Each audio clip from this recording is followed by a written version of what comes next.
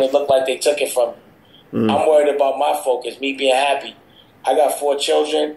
All my kids live well. I got a girl. I own all my companies.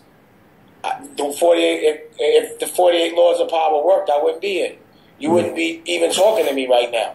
So I'm a walking contradiction of the 48 laws of power because I'm still here.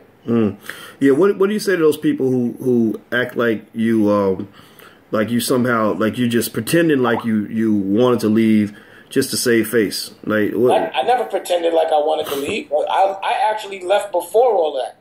You got to think of all the things I was doing. Like, Roc-a-fella doesn't define me at all. Like, he didn't do when I funded Lee Daniels and discovered Kevin Hart and did all my art galleries and discovered Rachel Roy and did all those businesses. That had nothing to do with Roc-a-fella. Just because that's the thing that resonates with them. Like, a lot of people really don't know me for Roc-a-fella. They know me for movies. A lot of people don't know me but those aren't people that you would know. They're not in your hemisphere. A lot of people only know me for fashion. They don't know anything. They don't even know about the music part of my life. You understand what I'm saying? It's just that's what resonates a lot in your life, whatever that business was. But what business could we possibly have been in together?